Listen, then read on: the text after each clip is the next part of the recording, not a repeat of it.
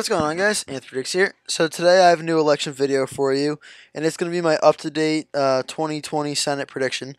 But before I get into that, I just want to take a moment to say, if this is your first time stopping by my channel, please remember to subscribe.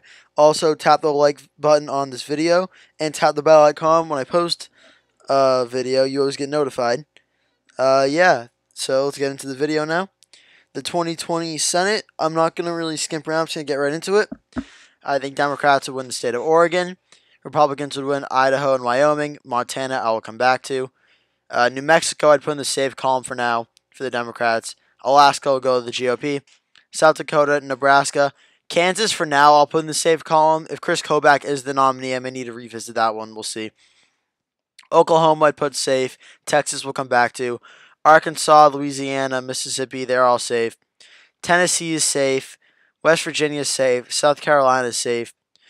Alabama, I would actually put it in the safe column, to be honest. Whether it's Jeff Sessions or Tommy Tuberville, I'd put it in the safe column. I think Doug Jones, he pretty much knows he's just like riding out the rest of his term now. He doesn't really have much left. The state of Illinois is safe. I would give the state of Virginia the safe, to be honest.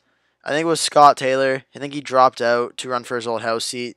And I really don't think there's too much like competitiveness going on in the state of Virginia for the Republicans. Delaware, New Jersey, Rhode Island, Massachusetts, they'll all go to the Democrats. I think that's all the safe states I want to cover for now. So now the likely states, I would put, actually, I'll put Texas right now in the likely column for now. I think John Cornyn will overperform what Ted Cruz did. Cornyn's more popular than Ted Cruz is. Kentucky, I'd give Mitch McConnell, I'd put that in the likely column as well. I don't really see, in a very polarized election, I don't see Mitch McConnell getting ousted from the Senate. Sorry to any Democrats who want to see that happen, but I don't really see it happening. The state of Minnesota, for now, I'd put in the likely column. I think the presidential election will be more competitive. I just don't see it being too competitive in the Senate. I would give... Actually, New Hampshire, I'm kind of going back and forth between lean or likely. I mean, there's some good candidates on the Republican side, but none really stand out too well. Like, Don Bolduc's good, but I would give it in the likely column for now in New Hampshire for a Jeanne Shaheen seat. Georgia, at large, I would put in the likely column. And I think depending if it's Doug Collins or Kelly Loeffler, it's likely going to be a very close second election. So I'll put it in the likely column for now, but that's one we definitely could see being revisited. And you know what? In Iowa, also put Iowa in the likely column as well. So that gets the Republicans to 49. The Democrats have 45. So the state of Montana, I'm putting this now in the lean column. The reasoning why it's so close is former Governor Steve Bullock announced he is going to run for the Senate seat. And as we know from Jon Tester back in 2018, Democrats can win the state of Montana. In fact, a Democratic governor was elected in 2016, the same year President Trump won statewide. So Montana can flip. It can vote for President Trump and then vote for a Democrat for Senate or governor or House.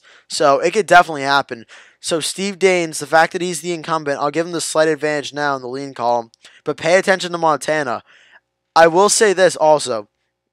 In the past, I haven't really seen much of a path for the Democrats getting the majority in the Senate. If Steve Bullock is able to make that race a toss-up, and we start seeing polls of Steve Bullock maybe winning there, it is extremely possible the Democrats flip the Senate, which a few months ago seemed crazy, but now it's a real possibility. Also, Democrats in Colorado, I think there will be Cory Gardner. I'll put in the lean column for now. I mean, there's not really much I can say. Colorado's a swing state that's been increasingly trending blue. President Trump is not well liked. Cory Gardner's pretty much supported President Trump on pretty much everything, but has spoken out on some things, but not enough to differentiate himself. Cory Gardner's stuck between this like very, very difficult position on what to do, and I really don't see a situation around it in which he's able to get out and pull a win out here. But we'll see. Anything is possible. I mean, we have Trump as president, but Colorado right now, I'd say it goes to the Democrats.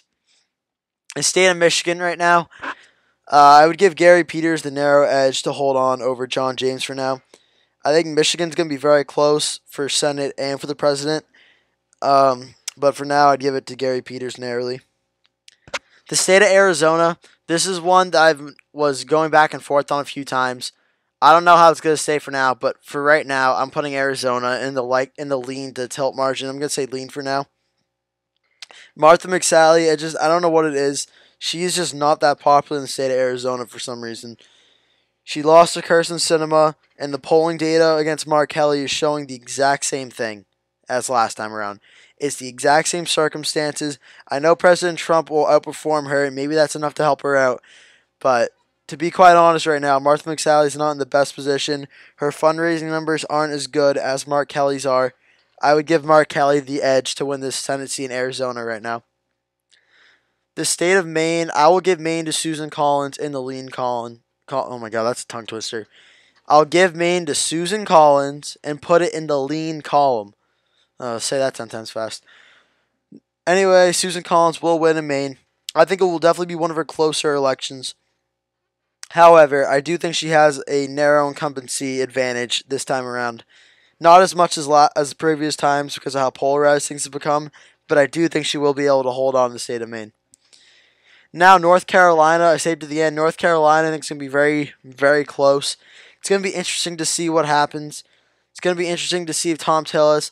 For some reason, incumbents don't really seem to have much luck in North Carolina. However, as the country is becoming more polarized, it is changing. I give North Carolina in the tilt column to Thom Tillis, doing just enough to narrowly edge out a win. So with that, my Senate prediction will be the Republicans lose one seat. It'll be 52 to 48, narrow majority in the Senate. Democrats pick up Colorado and Arizona, and Republicans pick up Alabama. So thank you so much for watching. Again, please remember to like and subscribe. Tap the bell icon to always get notified when I post a new video. Thank you so much for watching, and I will see you in the next one.